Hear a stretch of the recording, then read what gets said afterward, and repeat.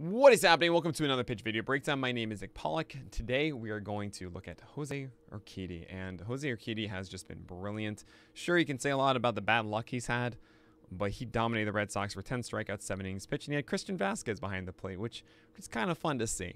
So we're going to see how he did this, what has changed from José Urquidy, and how he's dominated these lineups, and we'll go straight into it right here in the first inning. And that's the major thing to me. So he's focusing a lot on fastballs, and I think in this start, it was a lot of stuff up here as he went inside to these lefties. But what you're going to also see is you're going to see changeups down here, you're going to see breakers down here, and you're going to see sliders come in there. And it's pretty cool to watch. So there you go. Good. And establishes that fastball up and in. You could probably do it again, as you do. And now that you have him looking up and in, what you do is you throw a changeup down and away. And that's what they did. And a wonderful camera angle. I'm just kidding. But that's exactly what that pitch was. That was a pitch that started over here and fell off.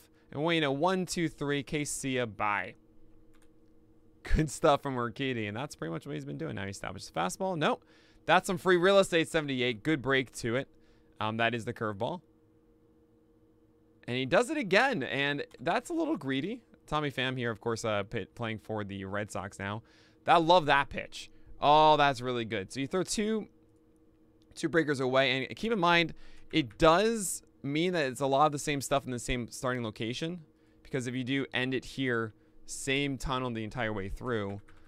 So this pitch doesn't look quite as good as, you know, it's not as different as you'd think it would be. Still, getting it up and in like that when Pham is thinking, I need a fastball, and what does he do? He gives him one that's so hard to, this is such a hard pitch to actually drive. And Pham tries to give it a good ride, but that's just pretty much a can of corn. And 2 are away, and that's quick. And this always cracks me up, because pitch locations change all the time. I'm so curious as to what determines exactly where they place these baseballs. He tries to go with the back door. It looks like a slider there. Doesn't quite get for free real estate and goes up and in. And look at that. I mean, look at that prime location again. Beating Devers there. They go back to it, and he just can't handle it. And it goes with the changeup. Same exact thing he did the first batter of the game. Takes down Devers. I mean, ooh. And that's so good. Like, he attacked here and here. And I mean, look at this giant zone, right? This giant space that is just ignored. Like, none of this. Like, just a little bit of corners. I mean, that's called precision. That's paint. That's pristine command. That is how José Urquidy is demolishing right now. That's so good. Oh, all right. So let's look at the third inning, though. Let's go. I want to keep it moving. I want to show you more prime José Urquidy. Fastball. That one's, let's watch that one again. This is Bobby Dalbec is thinking, I want a fastball. I want to drive it. That's a pretty dang good one to lean out and push the right field. But he might want something a little bit more inside. He didn't really want that outside pitch. Fine. Off of that, he throws the curveball. That's a really good one. I mean, you could actually, it might even be the slider. That's 78. I've been calling it the curve, but it depends on, you know, whatever. 78 is traditionally more, anything sub 80 for a guy that throws 93 is going to be curveball. That might be called slider, but it does have more horizontal movement than the normal drop.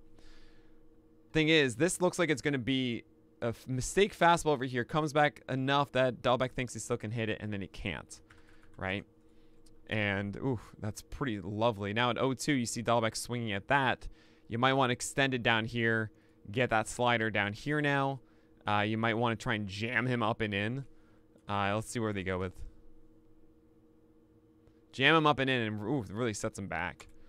I kind of think you want to do it again. No, you want to go back to the slide. Oh, yep. So that's the thing, is I wanted to go back again because I think that was the reverse of the gambit. I talk about the gambit a lot of you throw a breaking ball, and the batter thinks I've earned a fastball, so they look for the heater. This was a case where you throw the slider away, fastball up and in, that they said, okay, I've deserved now. Okay, they went after the fastball, they'll go with the breaking ball instead.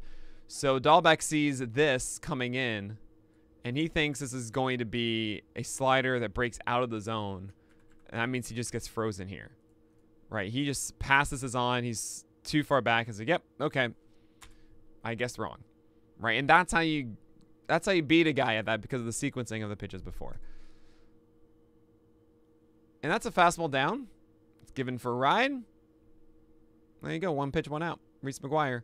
I mean, not the strongest lineup that we're seeing from the Red Sox at the moment. But all right. I mean, not a terrible pitch, and that's a worse one. If Reese McGuire got that one, maybe more damage to it. What do you do? Another one? Oh, a changeup. Beautiful. Beautiful. I mean, you sneak in the heater, and because you take advantage of that, now you have the changeup that falls off, right? I mean, that's 3 changeups we've seen. All of them just so well located down and away. I mean, it's incredible. And now at 0-2, I mean, I don't know where he's going to go with this. You could honestly just freeze him here. You could maybe go with another changeup. Curious what they go with. Fastball up and in. I mean, this is precision. Urquidy is just nailing this as much as he wants. I mean, Jesus. This is a guy in rhythm.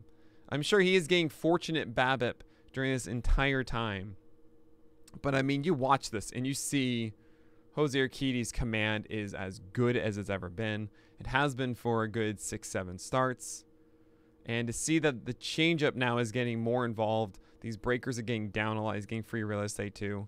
This is how José Urquidy is doing it.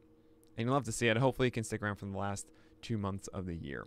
But all right, that's going to do it for today's pitch breakdown. Make sure you listen to the Nick and Alex Baseball Show, the best baseball podcast out there. But that's it. So make sure you subscribe, hit the bell. My name is Nick Pollack. I'm your BABIPs below. And your strikeouts high.